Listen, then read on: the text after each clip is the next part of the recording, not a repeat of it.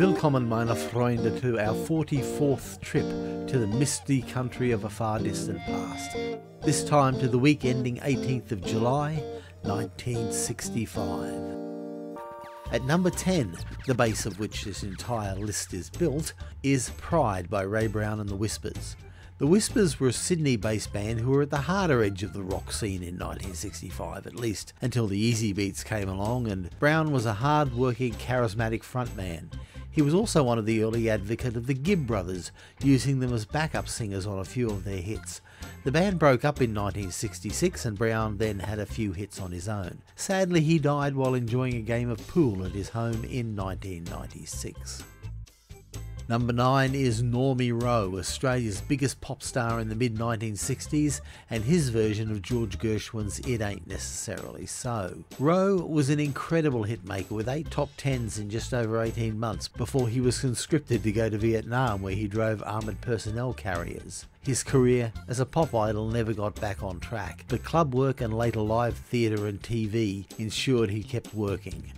Rowe had to endure a lot of personal tragedies in the 70s, his daughter's drug problem and his son being killed, but he remained in work all through the period and became a vocal advocate for veterans' rights. Definitely the most famous incident in his later career was an on-air punch-up with shock jock Ron Casey over some insulting comments Casey had made about Vietnam veterans. Years later they reconciled and made an amusing TV ad that spoofed the incident.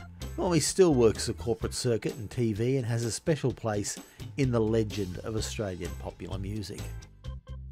Number 8 is what might be the high point of Gene Pitney's career, the tense, dramatic, almost Orbison-esque Last Chance to Turn Around, featuring huge, soaring double-tracked harmonies on the chorus. This was as good as it got for GP, eventually checking out of the charts a few weeks later, but to me it remains one of the very best made records of the 1960s. 7 is, as the young people would say these days, problematic. Herman's Hermits' version of the late great Sam Cooke's Wonderful World. While this is the perfect song for Herman's Hermits' featherweight pop and is utterly forgettable 10 seconds after it finishes playing, which is not entirely a bad thing for top 40 pop, I've always thought the only person who can do Sam Cooke is Sam Cooke, except maybe Aretha Franklin. Otis tried, but his style and Sam's were too different.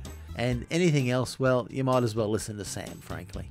Not a bad cover, but in a world where it's very hard to do a good one, this one isn't a standout. It's the Beach Boys at number 6 at their sunniest and most joyful with Help Me Rhonda, a song that proves as a vocalist there was nothing Mike Love could do that Al Jardine couldn't do better. This is the second version of the song. The inferior version, known as the Fannie Mae version, was on the Beach Boys Today, which kinda grows on you.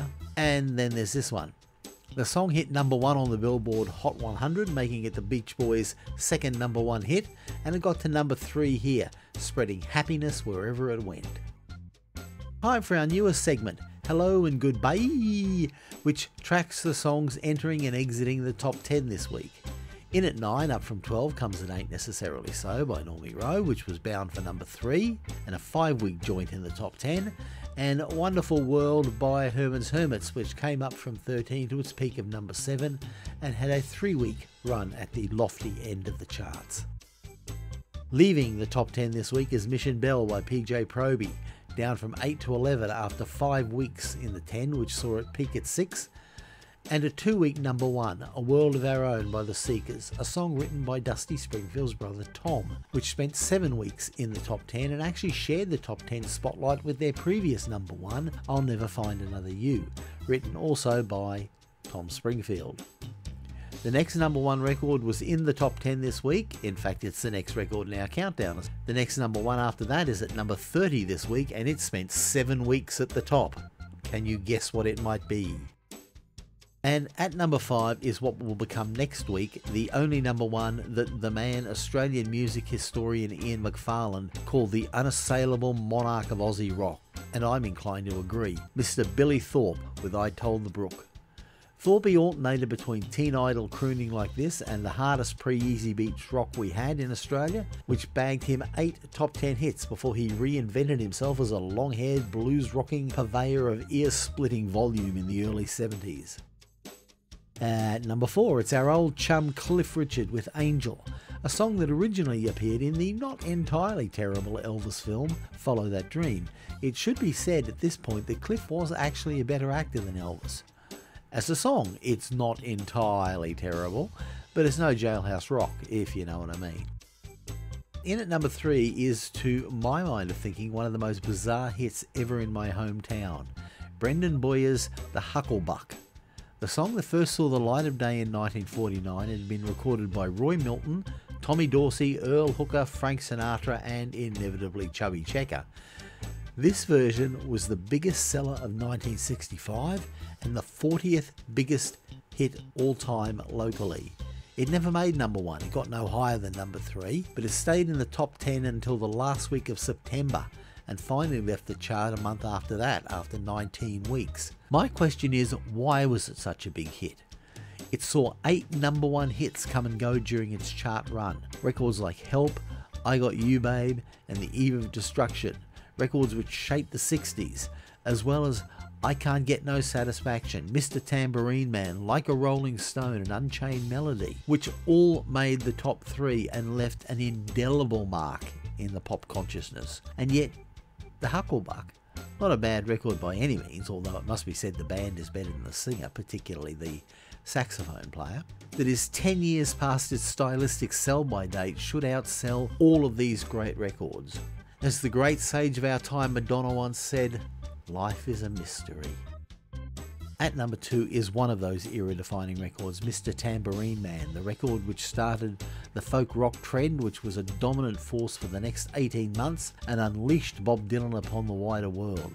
Written by Dylan on a drunken road trip from New York to California, during which Dylan also first heard the Beatles, it's always been a lovely song, and while the West Coast session men, Roger McGuinn is the only member of the Byrds who plays on this, do a fine job of electrifying the jingle jangle, and the band's harmonies are a sun-kissed Californicopia, McGuinn's slurry vocal does detract a little. The B-side, Gene Clark's I'll Feel a Whole Lot Better, is, if anything, an even better record. Mark Twain once said, you get your facts first and you can distort them as you please. That's the motto of our upcoming segment, Fowl's Fantastic World of Facts.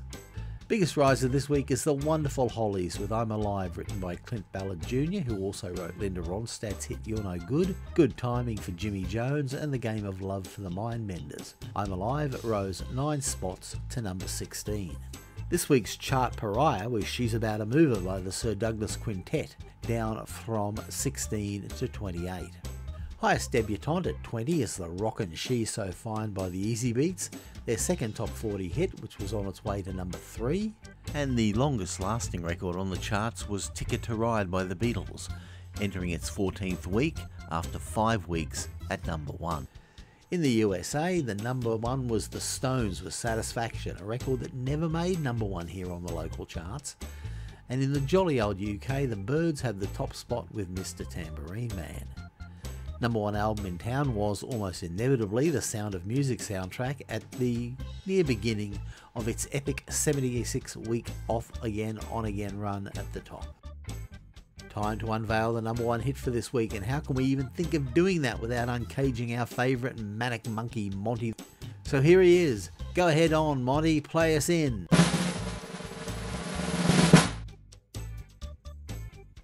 It's the king, baby. Elvis is in full-on gospel mode with Crying in the Chapel enjoying the 4th of its 5 weeks at number 1. A journeyman song which had kicked around in numerous versions, none of which were hits. Even Elvis passed on it for his 1960 album His Hand in Mine. It was released as a standalone single in 1965 and became Elvis's first million seller since Return to Sender 3 years before. What a mighty week that was. I do so hope you enjoyed it and will join me in the future in that most foreign of countries, the past.